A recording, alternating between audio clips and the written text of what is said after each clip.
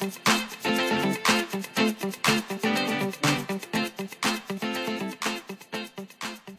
Glam Dolls, so I'm here today to share with you all this eye look that I created by using my very own cosmetic palette. Yes, I am so excited. Now, this palette right here is just a sample of my cosmetic line that will be launching very soon.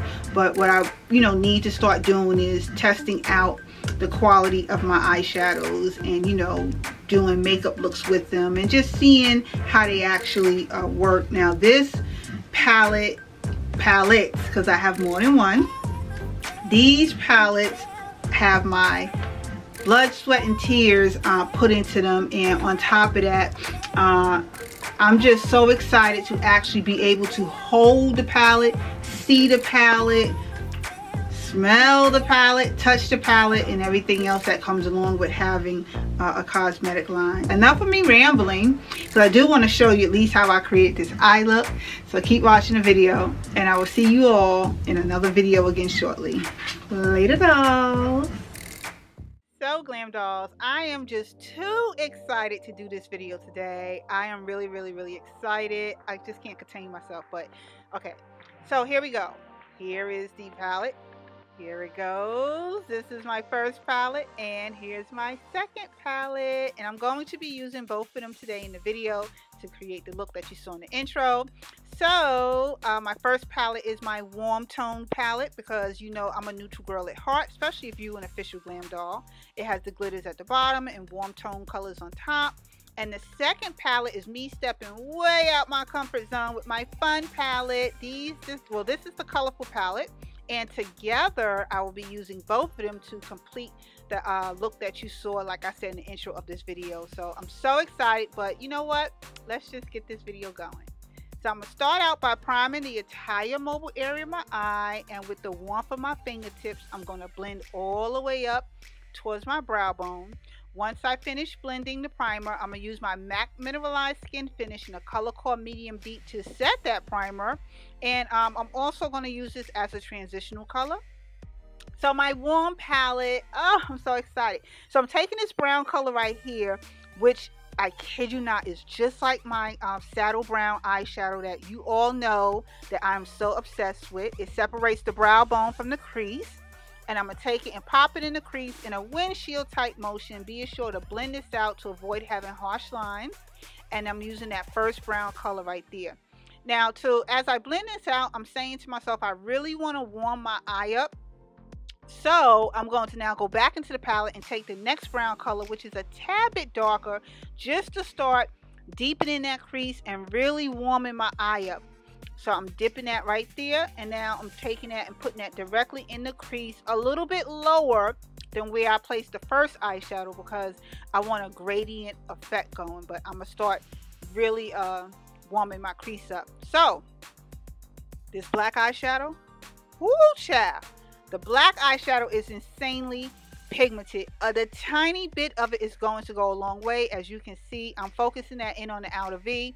This is what's really helping to create the definition that is in my eyes, and just a tiny bit of that black is going to take you a long way. I kid you not. So I'm now going to go ahead and take my NYX Cosmetics Milk Cream Base and dab that only on the mobile area of my eye, and with the warmth of my fingertips, I'm blending this out as I apply it.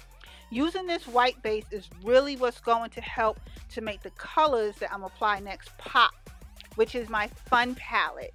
So I'm taking that first pinkish color, and whoo child, as you can see, this palette is very pigmented color. You see, you're definitely going to get, and with a densely packed eyeshadow brush, I'm patting it on the entire mobile area of my eye, being sure not to take it up into the crease, because I want to keep this only on the mobile area of the eye. And with a very dense eyeshadow brush, I'm just patting it on the mobile area of the eye. Oh, so here's the scary part. This is the glitter. Watch what happens. Wow, look at that. Look at that.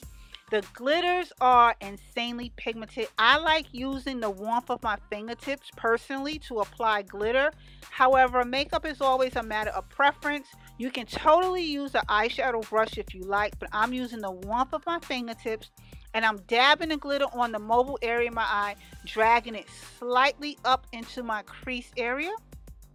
But to show you what I mean by an eyeshadow brush, as you can see on the other eye, I started out using the eyeshadow brush, but like I said, makeup is a matter of preference. I'm going to use my fingertips, and again, like I said, on the first eye, I'm going to dab it on and blend all the way up slightly into my crease, and I'm using my fingertips just to dab this glitter on.